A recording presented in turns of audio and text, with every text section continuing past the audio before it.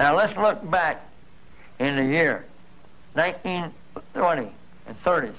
Well, Napoleon Hill wrote a book called Think and Grow Rich. All right. I grabbed this book in the year 1966, and it says anything the mind of man can conceive and believe it can achieve.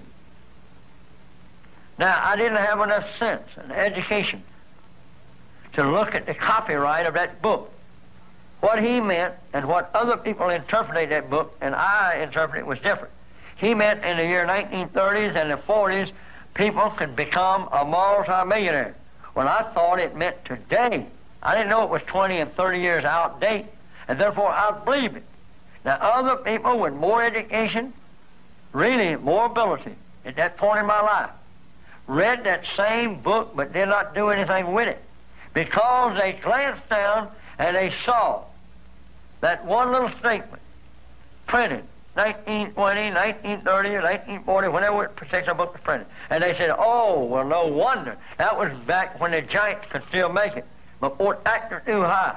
But all I saw was the good stuff, the meat, and I grabbed it and I run with it. And other people looked at it the wrong way. Now, that's a shame, because my belief is what made it.